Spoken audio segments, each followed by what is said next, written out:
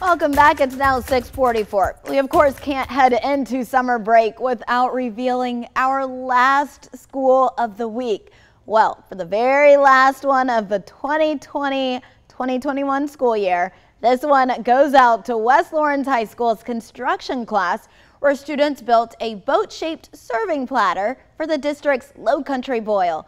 Our morning reporter Pepper Baker stopped by their construction lab to show you the finished product.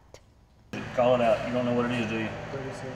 37 and a half. West Lawrence High School construction teacher Jeff Johnson and his students are putting the finishing touches on their latest project. We built from the bottom up on the boat. We made what they call relief cuts, where it makes the wood bend easier, so that it can make it bend more like a boat. We just went through and carefully sanded each one of these bent pieces and all of these, and then burning the wood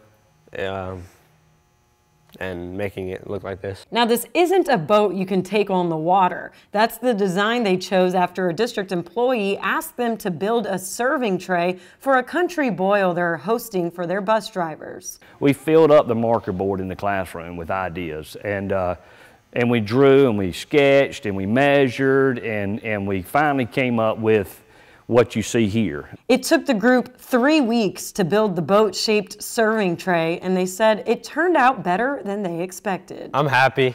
It came out a lot better than I thought it was going to, for something like that. We were just going into it and not really knowing how it was going to work out. I just feel very accomplished that I had the opportunity to build this great boat. In Lawrence County, Pepper Baker, 13WMAZ News.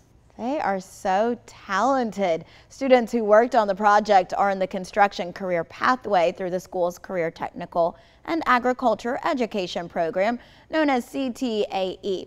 The district is hosting the Low Country Boil for the bus drivers on June 8th, and a lot of shrimp, sausage, corn, and potatoes can fit in that boat. That is going to be delicious.